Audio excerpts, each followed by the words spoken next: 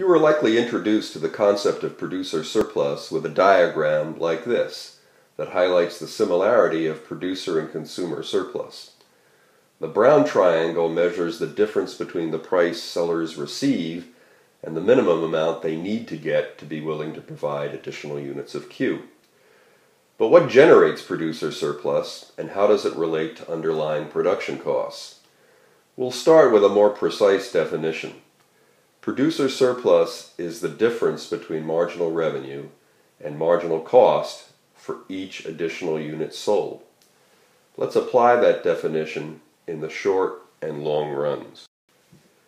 If the market price falls to the shutdown point, the point where price equals average non-sunk, that is, avoidable costs, then there is no producer surplus. The firm produces nothing, no additional resources are used, and no revenue comes in.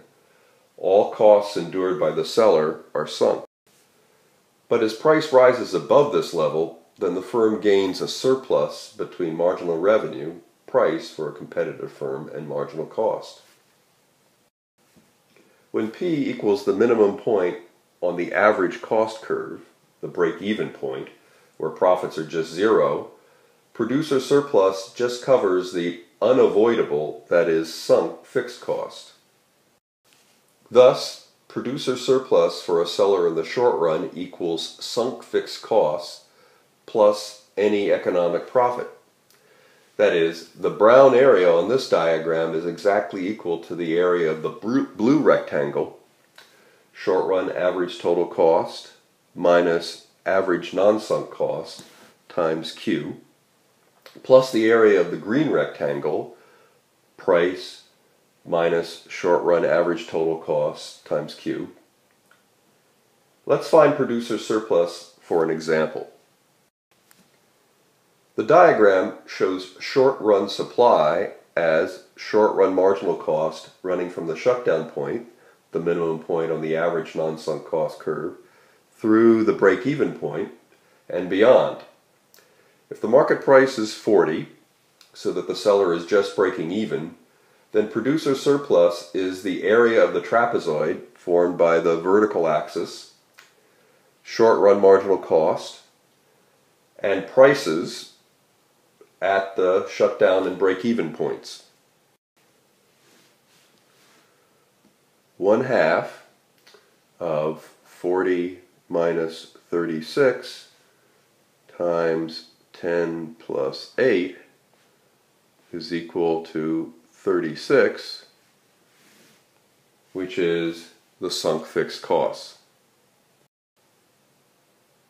So again, in the short run, producer surplus equals sunk fixed cost plus any economic profit. Here those economic profits are zero. But what about in the long run? In the long run, there is no fixed cost, sunk or avoidable, and entry and exit erodes any economic profit or loss. With free entry, one would expect long-run supply to be horizontal, so there should be no producer surplus, right? That is, one would only see producer surplus in the long run if long-run supply were upward sloping. So, how can we get long-run supply to be upward sloping? Consider this example. Suppose typical wheat farmers in my region can produce wheat for $4 a bushel in the long run, operating with constant returns to scale, at least up to the point where they have filled all their fields with wheat. They sell in a market with this demand. But land on my farm is more productive. I can produce 300 bushels and I only need $1 a bushel to cover my out-of-pocket expenses. That means I earn a surplus value of $3 on each bushel for 300 bushels for a total of $900. That surplus can't be eroded by entry into the market because anyone entering would have unit costs of $4. That difference between what I can get for my wheat and the minimum amount I need to get to be willing to provide it is economic rent. The difference between the price and my opportunity cost, the minimum needed to provide the resource. Actually, the economic rent in this case is a characteristic of my land, not my wheat. My productive land is a scarce resource.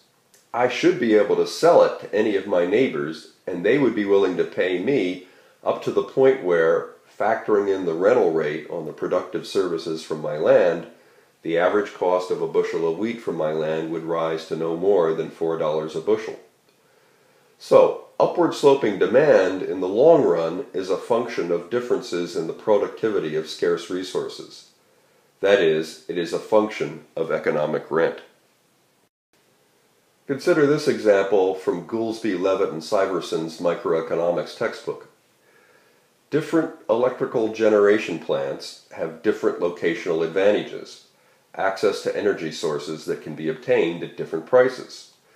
So, as the demand for energy rises, it could be net initially at $18 a megawatt hour, then jump to $37, $39, and so on.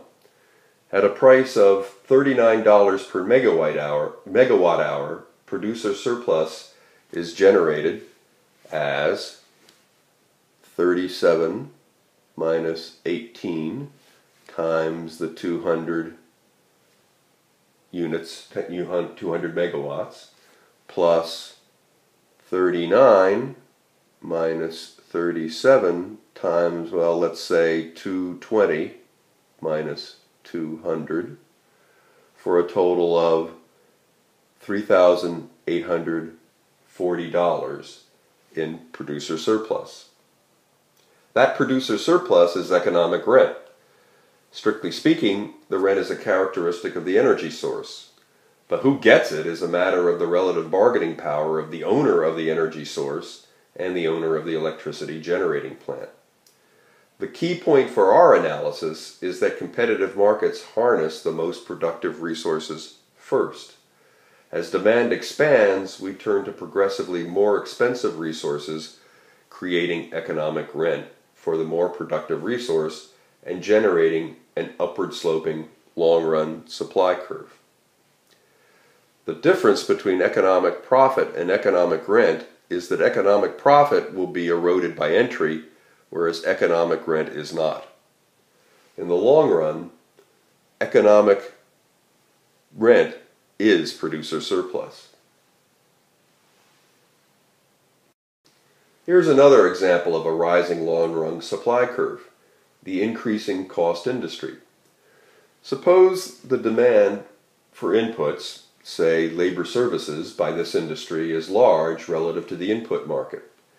Expansion by this industry in response to a shift out in demand would lead to a shift out in the demand for labor, raising wages and causing average cost and marginal costs to shift up and causing the market price to rise, generating an increase in producer surplus as represented by the brown area.